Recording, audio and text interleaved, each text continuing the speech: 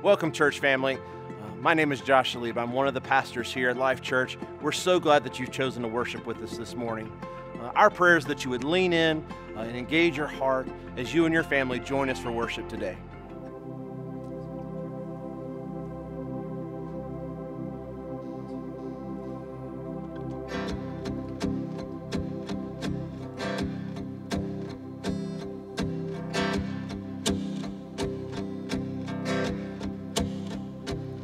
Cause I'll raise a hallelujah in the presence of my enemies. I'll raise a hallelujah louder than the unbelief. I'll raise a hallelujah. My weapon is a melody. Yes, it is, Lord. I'll raise a hallelujah. Heaven comes to fight for me. Oh, I'm gonna sing in the middle of a storm. Oh, louder and louder, you're gonna hear my praises roar.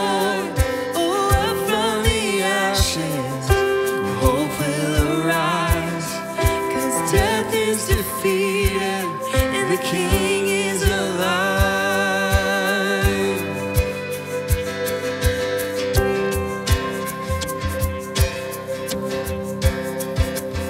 'Cause I'll raise a hallelujah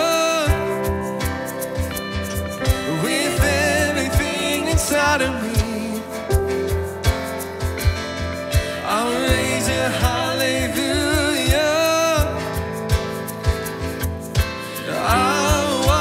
Darkness flee. I'll raise a hallelujah in the middle of the mystery. I'll raise a hallelujah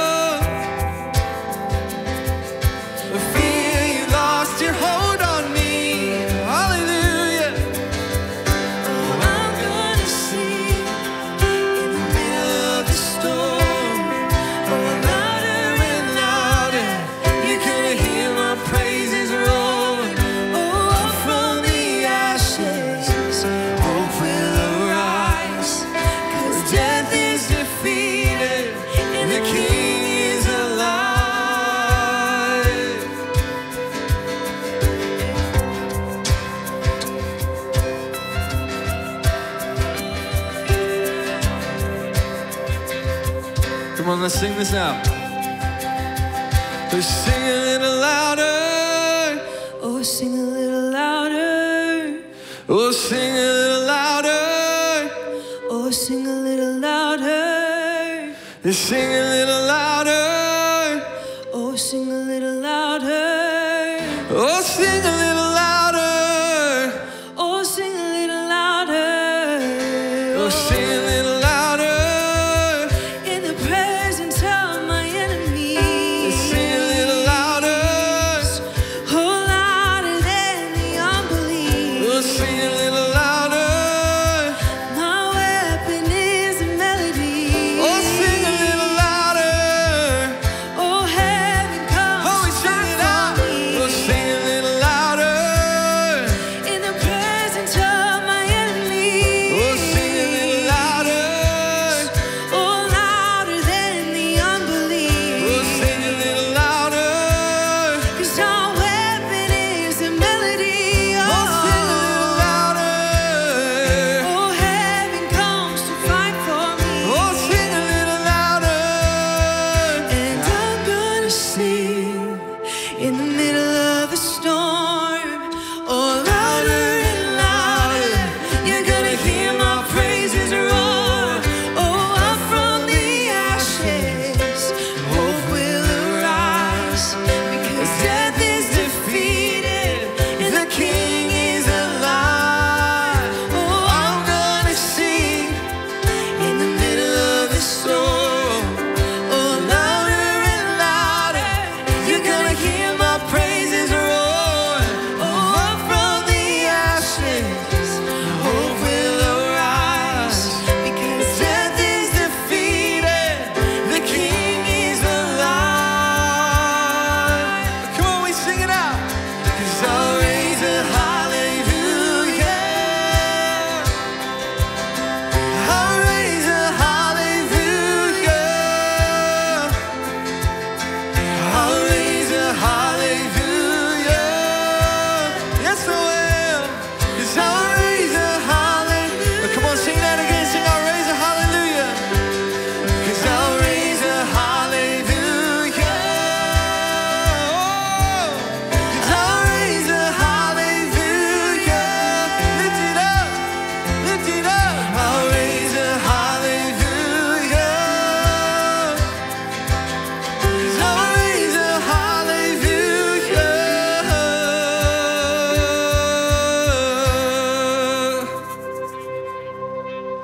Thank you, God.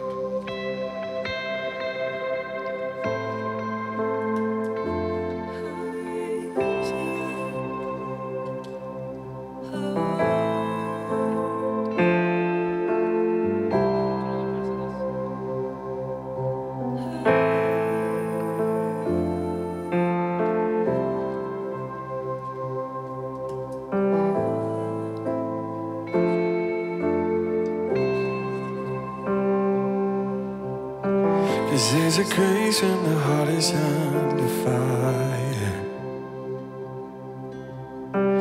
Another way when the walls are closing in. And when I look at the space between where I used to be and this reckoning, I know I will never be alone. There was another in the fire, standing next to me. There was another in the waters, holding back the seas. And should I ever need reminding of how I've been set free, there is a cross that bears the burden, where another died for me. There is another in the fire. There is another in the fire.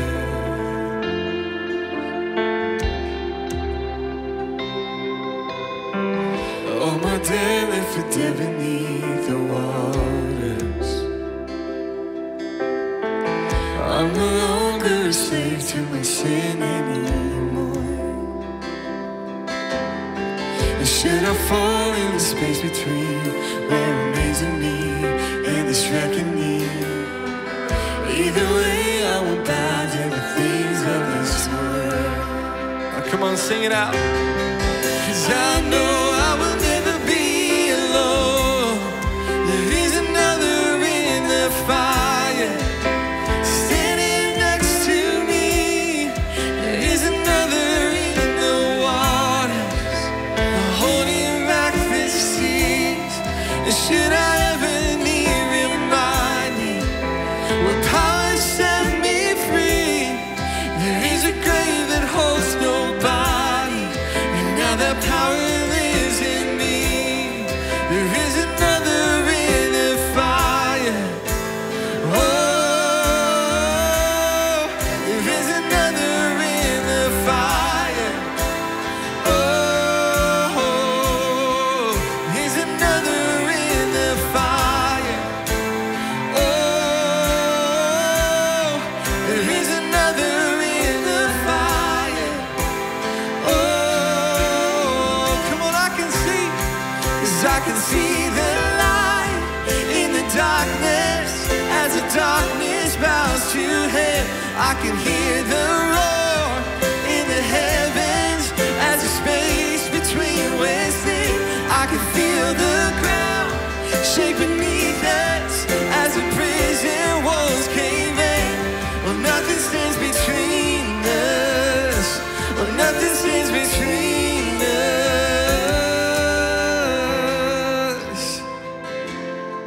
Oh, nothing stands between us. Come on, we declare it. And there is no other name but the name that is Jesus. He who was and still is and will be through it all. So come what may, in the space between all the things unseen and this reckoning, I know I will never be alone. I know I will never be alone. There'll be another in the fire, standing next to me. There'll be another in the waters, holding back the seas. And should I ever need reminding how good you've been to me, I count the joy come every battle, 'cause I know that's where you'll be. I count the joy come every battle, 'cause I know that's where you'll be. I count the joy come every battle, 'cause I know that's where you'll be. I count the joy come every battle, 'cause I know that's where you'll be. Come on, I can feel the light in the darkness. As the darkness bows to him, I can hear the roar in the heavens. As the space between wasting, I can feel the ground shake beneath us. As the prison walls cave in, but nothing stands between us. Well, nothing stands. Come on, sing that again. I can see, 'cause I can see the light in the darkness. As the darkness bows to him, I can hear the roar in the heavens. As the space between wasting, I can feel the ground shake beneath us. As the prison walls cave in, well, nothing stands between us. Nothing stands between. Come on, I can see the light in the darkness. As the darkness bows to him, I can hear the roar in the heavens. As the space between wasting, I can feel the ground shake beneath us. As the prison walls cave in, well, nothing stands between us. Nothing stands between us.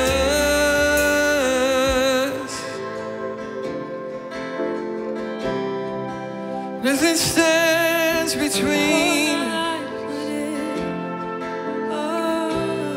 Nothing stands in the way of all of who you are.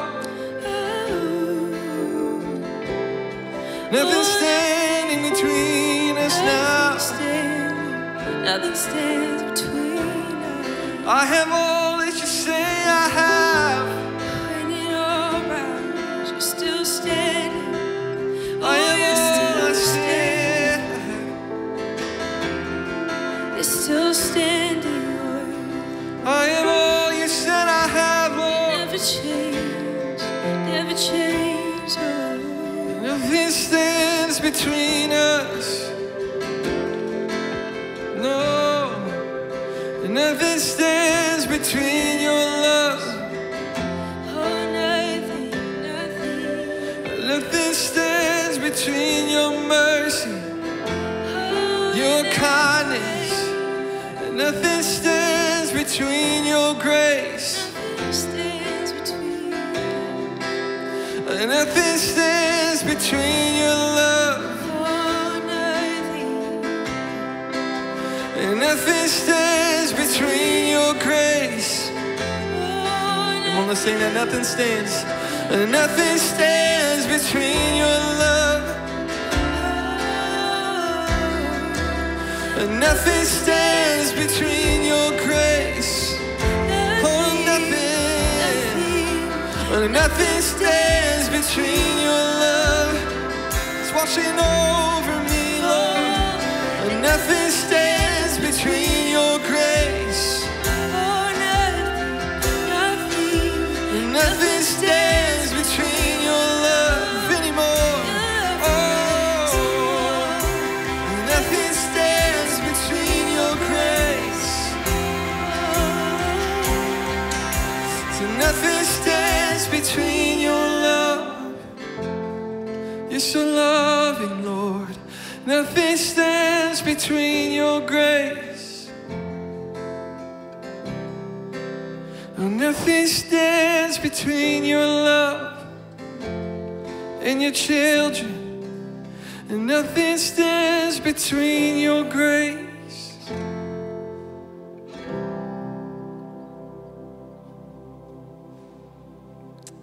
Thank you, God.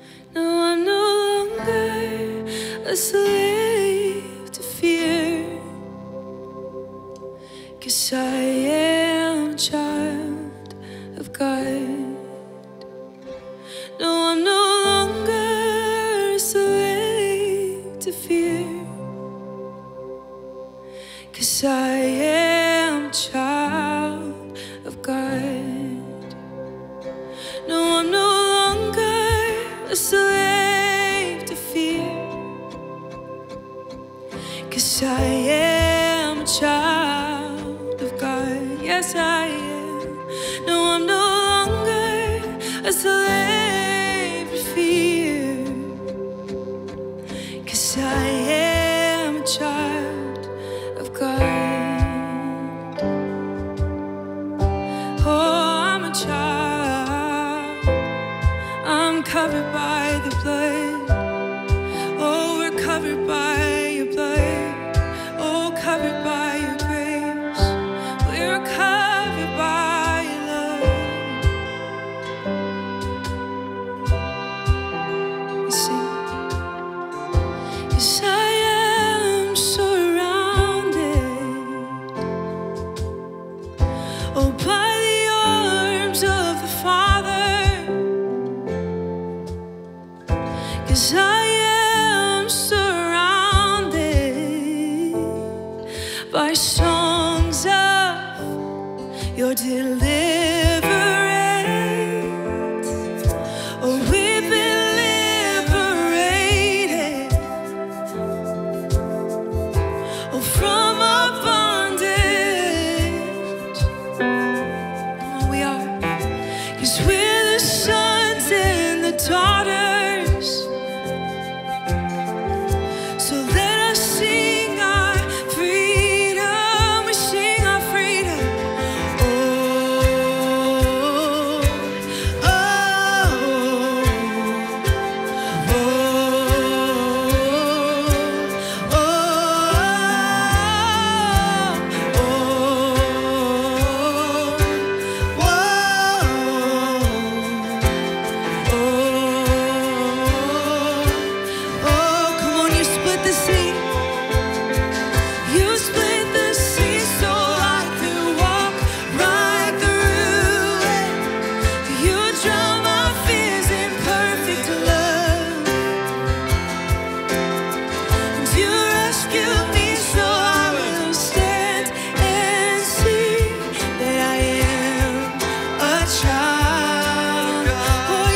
the sea.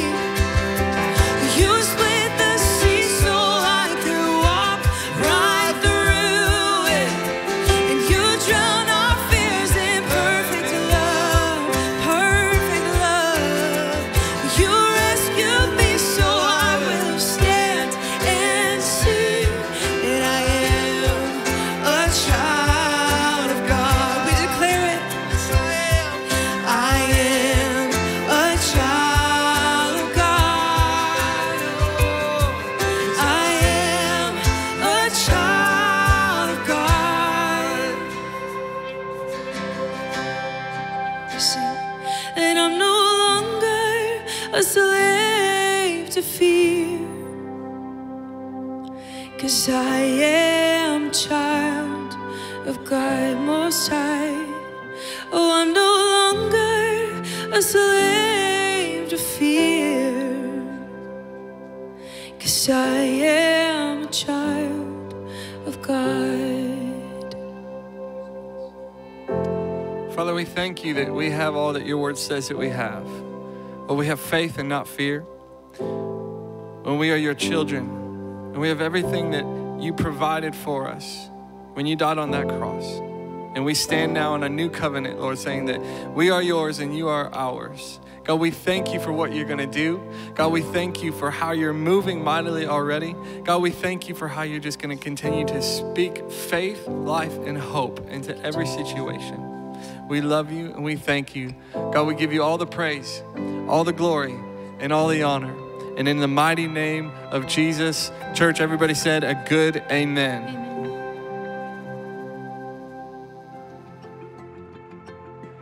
What an amazing time of worship. Once again, we just want to welcome you to Life Church. We thank you for joining us this morning. If this is your first time joining Life Church, we ask that you would take just a quick second and text the word connection to 31996.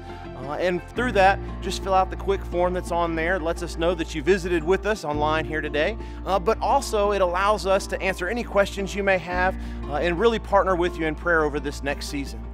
We also want to make sure that you're aware on our social media platforms, we're doing some different things over this next season. And one of those is at 7 a.m. and 7 p.m., our staff is going to be releasing short devotions, encouraging videos, things like that, just to uplift those timelines. So many times those news feeds can become just dark. And so we want to do what we can to speak life and let hope rise over this next season. Even though we're doing church online, we also want to give you the opportunity to give. And so as you prepare your gift, I want to remind you of a passage I was reading this morning. In John 14:1, it says, "Don't let this throw you. Trust God." And so as you seek God about how he would have you be obedient with your tithes and offerings, I just want to encourage you, don't let fear be the determining factor. Trust him and follow out however he leads. As we are transitioning to our message time this morning, I want to encourage you to lean in, have open hearts, and let's really seek after what God has given Pastor to share with us this morning. Can't wait to see you in person again, but in the meantime, know that we're praying for you and we love you. Let's take this moment now and lean in for our pastor. I just want to thank you so very much for joining us here today at Life Church Online for our worship gathering. In just a moment, I'm going to begin to unpack a message that I'm trusting is going to build your faith. It's going to encourage you. So I'm going to be giving a lot of scripture to you today. So if you have a way of maybe writing down some of the references either on your phone or on your iPad, perhaps in a notebook, I want to give you a lot of scripture today so that throughout the weeks ahead, you can meditate on those and allow those to encourage you in your faith. There's a psalm that has become really popular in my heart, really important to me in recent days and weeks. It's a song called "It Is Well." It's a newer version of it given to us by Bethel Ministry. And here's a couple of the lines from the refrain. It says, through it all, my eyes are on you. Through it all, it is well. Through it all, my eyes are on you, and it is well with me. One of the most important things that we can do while walking in these uncertain days, these dark and difficult days, one of the most important things we can do is focus our faith, hang on to our hope, and keep our eyes on God. In 2 Chronicles chapter 20, there's a story about a king by the name of Jehoshaphat who was facing an enemy army. He was just going about his normal day, everything. He woke up that morning and everything was like it always was. But seemingly out of nowhere comes all these reports that things are happening in his world that he was unfamiliar with, things that he was unprepared for. And there's a large enemy army that's surrounding him. And what ends up happening is he realizes he's facing an enemy, enemy army that's far superior to anything he has. And in verse 12, you begin to hear the cry of his heart. He begins to cry out to God. He says, "Oh God, will you not judge them? For we have no power against this great multitude that is coming against us." He feels helpless and he feels hopeless. And then he makes this declaration, "Nor do we know what to do. Our eyes are upon you."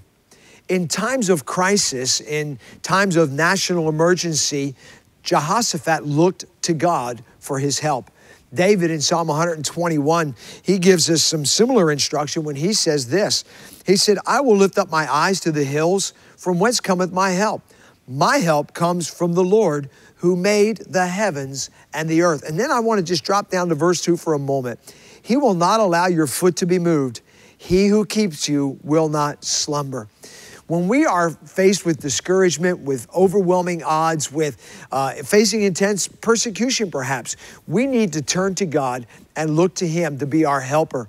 There's also a moment in the New Testament with a group of Christ followers in the book of Hebrews who were finding themselves in a very similar situation to Jehoshaphat, feeling overwhelmed by their circumstances, feeling under the weight of their pressure and the burden of what was going on around them in their contemporary society.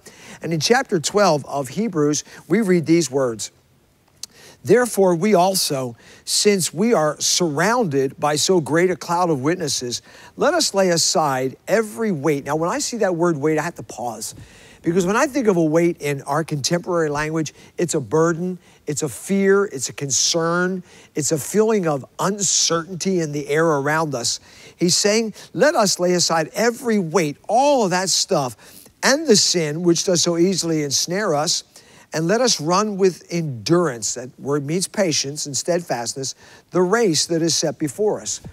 He flows immediately into his next thought by saying this, looking unto Jesus, the author and the finisher of our faith, who for the joy that was set before him endured the cross, despising the shame, and has sat down at the right hand of the throne of God.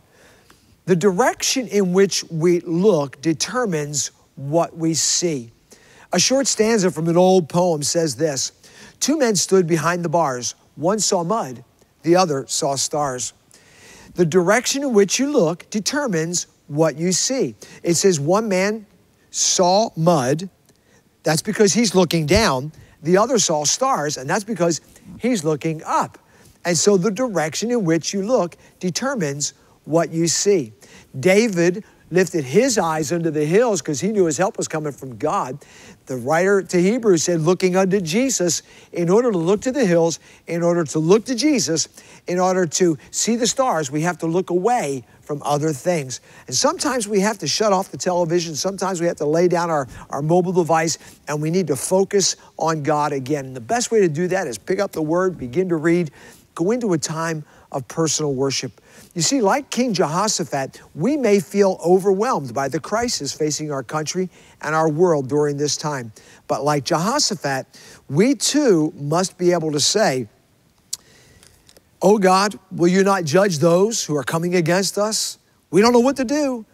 We have no idea where to turn or what to do. But God, our eyes are upon you." Dropping down to verse 14, we read this. "Then the Spirit of the Lord came upon Jehaziel, the son of Zechariah, the son of Benaiah, the son of Jael, the son of Mattaiah, a Levite of the sons of Asaph, in the midst of the assembly. So the Spirit of God came upon a prophet, and that prophet's name was Jehaziel, and he began to speak, and here's what he said. Listen, all you Judah, all you inhabitants of Jerusalem, and you, King Jehoshaphat, thus says the Lord to you, do not be afraid nor dismayed because of this great multitude, for the battle is not your battle. The battle is the Lord's." The opening words of that prophecy immediately challenge us to not be afraid. The opening words of that prophecy say to us, do not be afraid, nor dismayed. In other words, feeling in despair. And he says, for the battle's not your battle, it's the Lord's. I want you to allow those words to sink into your heart today and calm all the fears that are going on in your life and in your mind. The battle's not your battle. The battle's the Lord's battle. As we have said many times over the last many weeks here at Life Church, New Testament gives us three primary purposes of prophecy. We find those recorded for us in 1 Corinthians 14:3. I'm going to read this to you from the New International Reader's Version. It says this, but the person who prophesies speaks to people. That person prophesies for these three reasons: to make people stronger, to give them hope, and to comfort them. So in my mind, it's really, really simple. Three primary purposes of prophecy are strength, hope, and comfort. Strength, hope, and comfort. Here's the thing. Hope gives us strength. Hope gives us comfort. If we remove hope from the equation, we lose out on strength. And if we move hope out of the equation, we lose out on the comfort that hope is designed to bring us. Hope is a key ingredient because hope gives you strength. Hope gives you comfort. So let's talk about hope. If I could title this message, it's the theme of our year here at Life Church, is simply let hope rise. On May the 23rd, 1939, the submarine Squalus sank off the coast of New Hampshire. The entire crew of 33 men were trapped in that sunken hull. Now, they were saved later, but before they were saved, the rescue divers went down, they descended, they approached the hull of the ship, and they heard these tapping sounds coming from inside the sunken hull. It was the longs and the shorts of what we know as Morse code. And the message that they were sending to those who were coming to rescue them was very, very clear. It was simply this: is there any hope? In the face of our current national emergency, I dare say there are many, perhaps some watching today, many who are asking that very same question. Is there any hope? The word hope is mentioned 151 times in the New King James Version of the Bible. So hope is a major theme that is found in the Bible, both in the Old Testament as well as in the New Testament, because God evidently knew there were going to be times in our lives when we were going to be needing some hope, and sometimes an added measure of hope, such as the days in which we are living. Now, according to Hebrews chapter 11 and verse 1, the Bible says that hope is faith is the substance of things hoped for. It's the evidence of things not seen. So what we find right there is he says faith is the substance of things hoped for. And so I've come to the conclusion that it's hope that fuels our faith. I like to put it this way.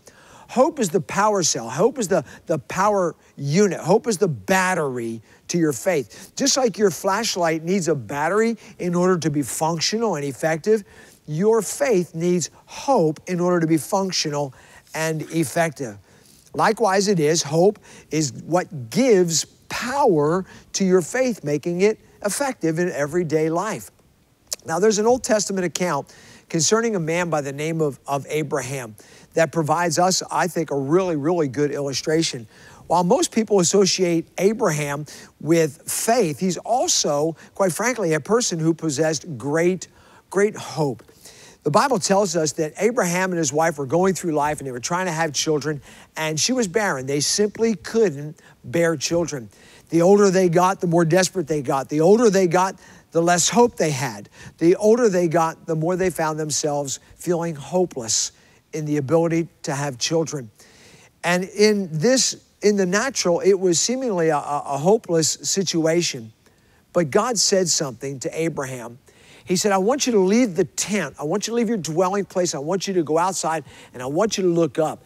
And he said, Abraham, try to count the stars, because your offspring, your children, your grandchildren, your descendants are going to be more numerable than all of the stars that you see up in the sky. And so he literally was saying to Abraham, you are going to be a father, and your wife Sarah is going to be a mother. And even though their situation seemed impossible, even though their situation seemed hopeless, in the moment, they ultimately had a little boy by the name of Isaac. Now listen to the words recorded for us in the book of Romans concerning their story and their account. It says in Romans chapter 4, beginning at verse 18, describing the journey and the expression of hope on the part of Abraham, says, who, contrary to hope, in hope believed, so that he became the father of many nations, according to that what was spoken, so shall your descendants be. See, what that verse is saying is God demonstrated his power in his life, in Abraham's life, and it now is confirmed in the New Testament scripture what God did. Now watch. And not being weak in faith, he did not consider his own body already dead, meaning the inability to produce children, seeing he was about 100 years old, and the deadness of Sarah's womb. But here's the part that I love the most, and this is where I hope I can get you today. He did not waver at the promise of God. I grew up singing a song, every promise in the book is mine. Every chapter, every verse, every line. When I pick up my Bible, I consider this God speaking to me. And so when God makes a promise through his word, I take it as such that God is making a promise to me. And in moments like this, in the days in which we are living, I pick up my Bible, and just like Abraham, I choose to not waver, not blow with the wind back and forth. I choose to not waver at the promises of God through unbelief. But it says here, he was strengthened in faith, giving glory to God, being fully convinced that what he had promised, he was able to perform. That last phrase, he was able to perform. It reminds me of 3 Hebrew boys back in the book of Daniel. Shadrach, Meshach, and Abednego are their names. The society in which they were living were requiring them to submit, to bow to an idol of King Nebuchadnezzar. And King Nebuchadnezzar said, if you don't bow, you're going to burn. And those 3 Hebrew boys, full of faith, full of confidence in the God they served, said, we're not going to bow and we're not going to burn either. He said, okay, then we're going to throw you into a fiery furnace and you're going to die in that fiery furnace. And Shadrach, Meshach, and Abednego said, we're not even going to be careful to answer you in this. But they said, but here's what we are going to say to you, King. Our God is able and he will deliver us from your hand, O king. Well, the way the story plays out is a group of soldiers tied them, bound them, hand and foot, and dropped them into this fire that was heated 7 times hotter. The guys that dropped them in died just from the heat blast, but they were dropped into a fiery furnace. And the Bible says that King Nebuchadnezzar peeked in through a window and he said, did we not send in there 3? And they said, yeah, we put in 3. He said, then why do I count 4? And the 4th is like unto the Son of God. The only thing that ended up burning, because the Bible says they were found walking in the midst of the fire, the only thing that burned were the ropes that held them. The point I'm trying to help us get to here is not only was Abraham convinced that God was able. Those 3 Hebrew boys were convinced that he was able, but so is another guy. There's a guy by the name of Paul the Apostle who in the book of Ephesians said this, now unto him who is able to do exceedingly abundantly above all that we could ever ask or think according to his power that is at work within us. I want us to come along on this journey with Abraham today and get to a place in our faith so that we are fully convinced that what he has promised, he was also able to perform it. Abraham had hope in God's word in spite of what he maybe saw when he looked in the mirror or what he looked at when he saw his wife. Sarah, they're both way out of the age boundaries of being able to have children. He had hope in God's word in spite of what the calendar, or maybe if he had a birth certificate back then, would have said. And so we look at this, and he had hope in God's word in spite of the medical reports. I'll get real with you. He had hope in God's word as he were here today in spite of the news reports and the statistics and all that's coming out. He had hope in God's word regardless of what man said concerning the situation. In Psalm 119, verse 81, David declares this. He said, my soul faints for your salvation, but I hope in your word. I've taught our congregation numerous times the word but is a verbal eraser. I could say to my wife, Janice, you look gorgeous tonight. And if I pause she knows there's a but, because then I can say, but I really don't like the clothing you're wearing. She'll forget that I said she looked gorgeous, and all she's going to hear is, I don't like the clothing you're wearing. The word but is a verbal eraser. David is saying, my soul faints, but. So he erases what he just said, and he makes this declaration, but I hope in your word. Then in Psalm 119, verse 114, David says this, you are my hiding place and my shield. I hope in your word. One more time, Psalm 119, verse 147. This is 3 times in one chapter of the Bible. David says, I rise before the dawning of the morning and cry for help. I can tell you, I'm an early riser. I love getting up early in the morning. I love starting my day. It's still dark when I leave my house most times. But I know that at the dawning of the day, as I cry for help to God, I can only put my hope in one place. David goes on and says, and I cry for help. I hope in your word. Now, I'm going to be very blunt with you right here. My hope does not rest upon words of men. My hope does not rest upon the words that men may speak. My hope rests upon the everlasting, eternal edict of God himself. My hope rests on God's word. Now, according to Hebrews chapter 1 and verse 3, all things rest on God's word.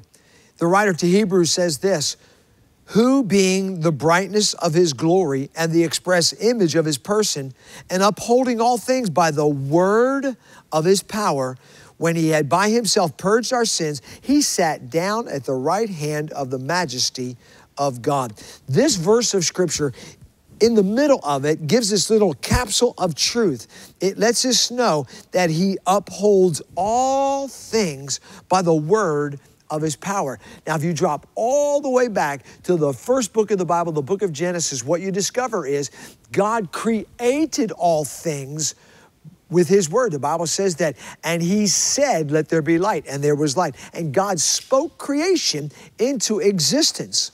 And so we know that God created all things with his word, but this verse tells us he not only created all things with his word, he upholds, strengthens, sustains. Everything rests upon his word. So my hope rests upon God's word, because ultimately my hope is in God himself. I so appreciate how David dealt with the dark and the difficult, the disappointing, the discouraging days of his life. In Psalms 38, verse 15, in a very difficult moment, David makes this declaration. He said, for in you, O Lord, I hope. For in you, O Lord, I hope. I'm going to slow that down, and I want that to literally settle, not just in your heart, but in your mind. For in you, O Lord, I hope. You will hear, O Lord, my God. I know that in days like this, we look to various agencies, we look to various departments, we look to various parts of our government and our community. But the place we need to look for hope is in God. In Psalms 42:11, he continues on by saying this, why are you cast down, O my soul? Why are you disquieted within me? Hope in God, for I shall yet praise him, the help of my countenance and my God.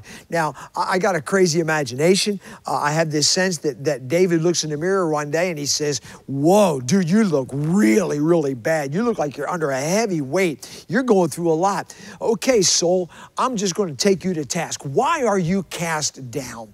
Why are you all disquieted? Why are you down in the dumps? Why are you so depressed? And why are you so discouraged? Hope in God.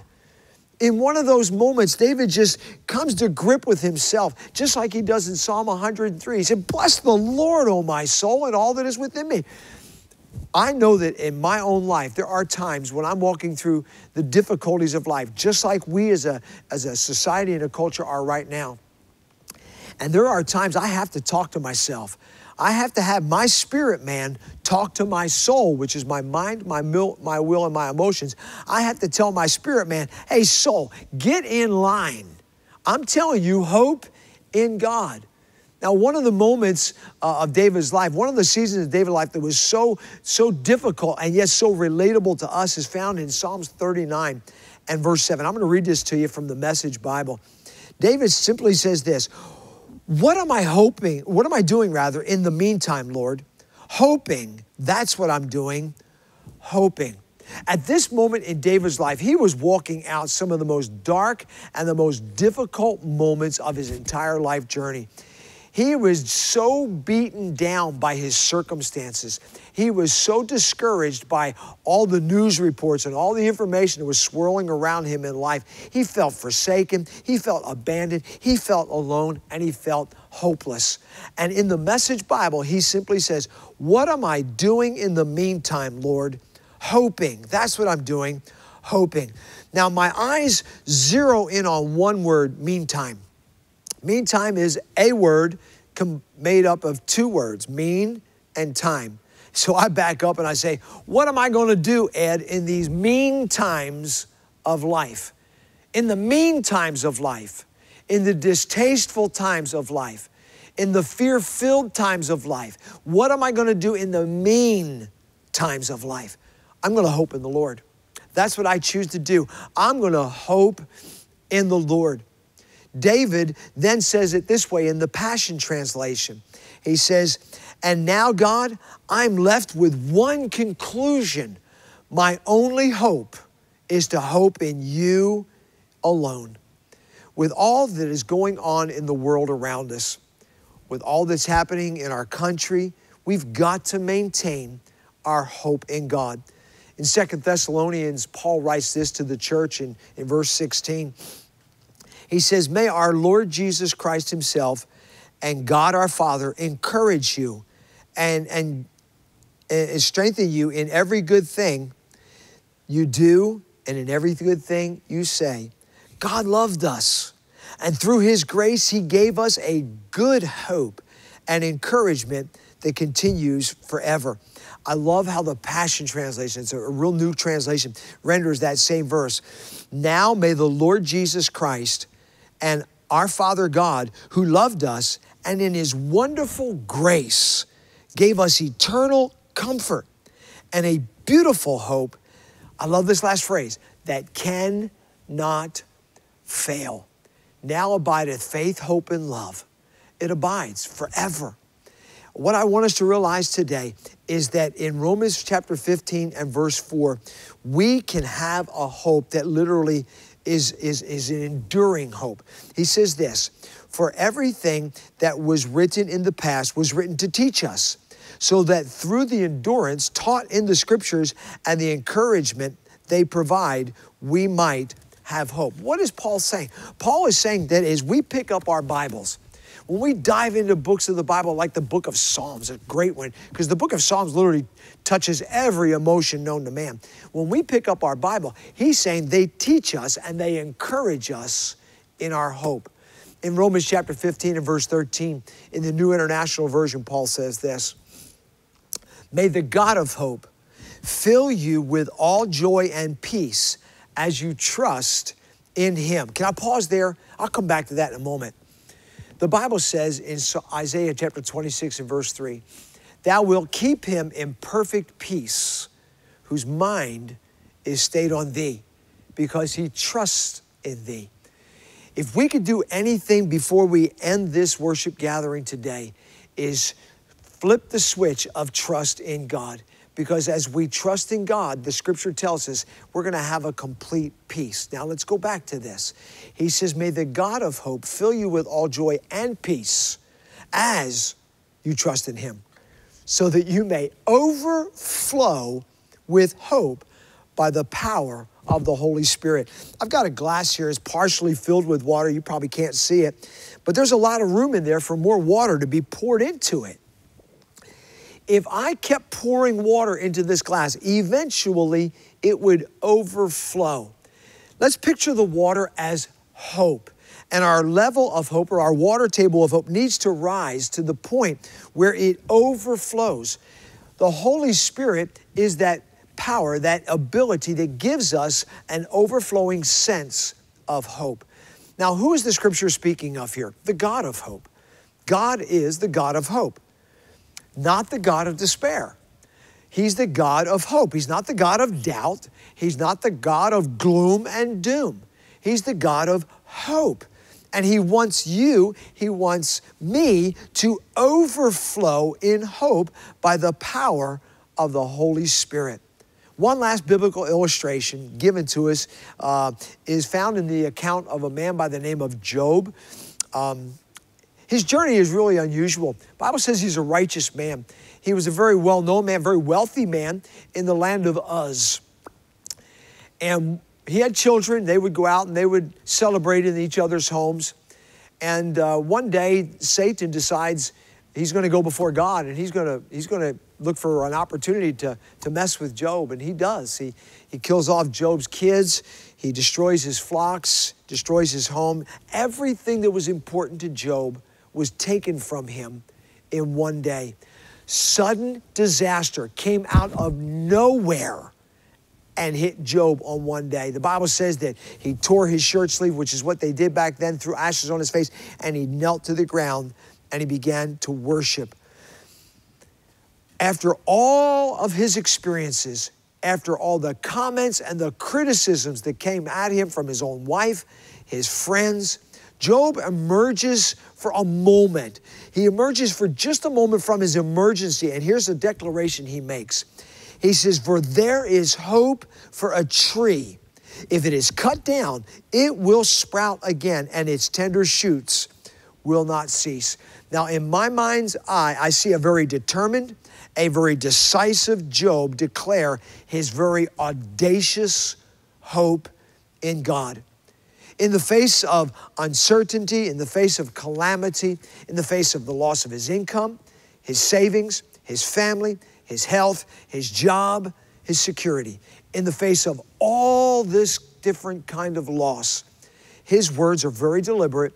His words are very decisive. He simply utters these three words: there is hope. We are all facing a lot of things in the days ahead, and not knowing what they are, being uncertain of what it looks like. I'm going to stand here and I'm going to declare three words over you today. There is hope. I love the old hymn of the church. My hope is built on nothing less than Jesus' blood and righteousness. I dare not trust the sweetest frame, but wholly lean on Jesus' name. Ladies and gentlemen, our hope that is rooted in the Word of God is in a good place, because ours is a hope that is rooted in the Word of God, but it's also rooted in the God of the Word. When faced with a seemingly hopeless situation, there's a story of a Shunammite woman back in the book of 2 Kings. She had received a baby at the end of a prophetic word given to her by the prophet Elisha. Sometime later, the baby dies of a sunstroke, and she runs back to the prophet. And in 2 Kings chapter 4 and verse 26, as she's approaching the prophet says to Gehazi, go out and talk to her and ask her these questions. And he says, is it well with you? Is it well with your husband? Is it well with the child? Knowing that the child is already dead, she still answered, it is well. Now, she obviously knew that her son was dead, but she said it is well because she knew God could turn her hopeless situation around. She put her faith, she put her hope in God, and she allowed herself to declare, even in the midst of difficulty, it is well. Going back to the song I started with, through it all, my eyes are on you. Through everything we're going through right now in America and around the world, we need to be able to say our eyes are on God. And when we say that, we're also going to be able to say, it is well with me. I want to pause at the end of this gathering today, and I want to pray for you. We are obviously facing some difficult things in our culture and in our society, in our country, in our world. But this much I know, my God is able. He's able to do exceedingly abundantly above all that we could ever ask or think. So I want this message of hope to fuel your faith and you believe and trust in God. And as we do, I'm going to believe that hope is going to rise in our hearts and in our lives. Father, I pray for each person that is viewing us online today, for hope to rise in their hearts. I pray that God, you will somehow settle their hearts, settle their minds, cause all fear to dissipate, cause the uncertainty of life to go literally into a back seat, so to speak, and may their hearts be encouraged. May their hearts be filled with overflowing sense of hope. I ask you to do that now in Jesus' name. Amen. Thanks again for joining us today at Life Church Online. And I would love for you to invite your friends, your neighbors, your family to watch us next time. And we know that God is going to continue to walk this out with us because He said He'll never leave us. He'll never forsake us. God bless you until next time. What a great message from our pastor today. I want to remind you before you sign off about our 7 a.m. and 7 p.m. posts that will be hitting social media. Use those as a way to let hope rise in the social world and in the world around you. Also, don't let fear drive you in these moments. Know that your staff is praying for you. We love you. We can't wait to see you again. But let your house become a hub for hope to rise in the communities around you. We love you and we can't wait to see you.